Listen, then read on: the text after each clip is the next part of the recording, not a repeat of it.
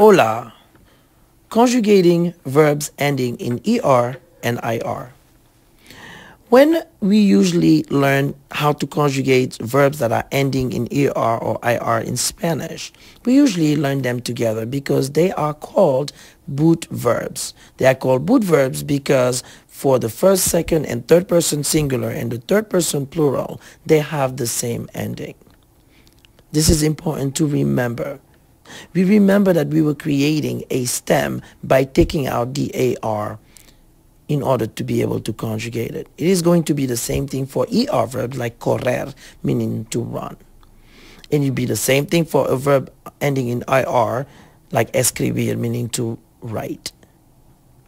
So what we do, we kick the ER and IR out of the verb to create the stem. So let's practice. We have 3 ER and 3 IR verbs that you will create a stem out of it. Are you ready? You have 30 seconds. Let's go.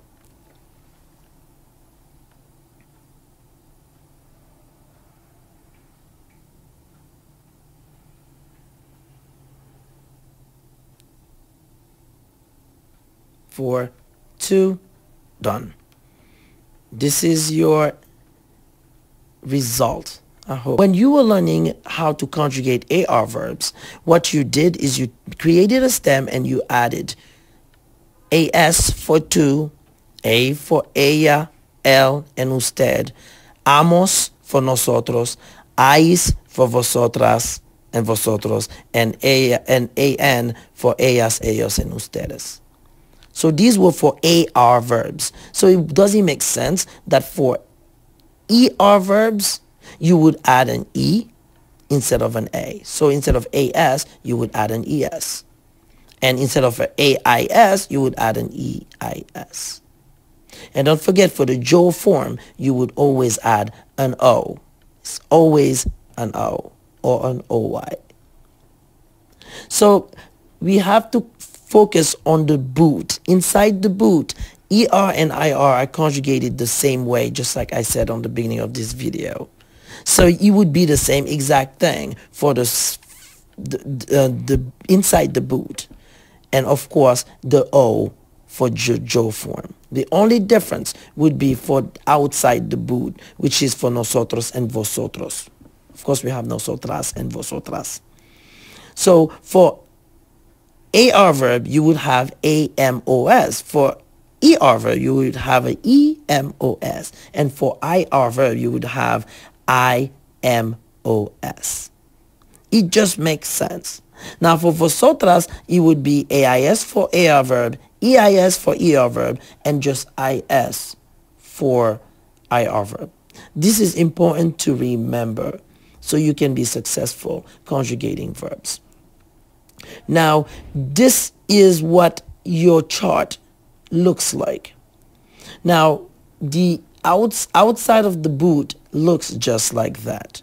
Now, for the Joe form, you have to remember, that's all you have to do is make the stem and add an O. Most of the time, for the regular verbs. There you know, you have to learn your verbs. That's all it is. So let's take a quick example conjugating vender and vivir, which are an ER and an IR verb. Vender meaning to sell, vivir meaning to live. So we create the stem by taking out the ER or the IR, and then we put the same ending inside the boot. The only difference would be outside the boot. Remember, we're talking about boot verbs. Now, to conjugate an ER verb, you have to create a stem and add O, S, A, and N inside the boot, and emos and A's outside the boot. And it's the same thing for IR. You would do the same thing inside the boot, which is O, S, A, N, and emos, is for outside the boot. Conjugate your verbs correctly. For more practice, try bit.ly, stem it up. This lesson was by Senor Lopez. I hope you enjoyed it.